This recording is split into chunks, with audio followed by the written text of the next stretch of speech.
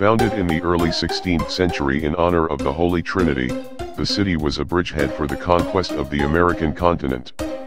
Located in the central Cuban province of Sancti Spiritus, Trinidad was founded in the early 16th century, but owes its existence and its historical raison d'être to the sugar industry that flourished there, and in the nearby Valley de los Ingenios, meaning Valley of the Sugar Mills, from the late 18th century to the late 19th century. The exemplary city of Trinidad's prosperity during this period is clearly legible in its existing built environment, its buildings ranging in expression from modest, vernacular variants, to elaborate luxurious edifices. The Valley de los Ingenios is a remarkable testimony to the development of the sugar industry.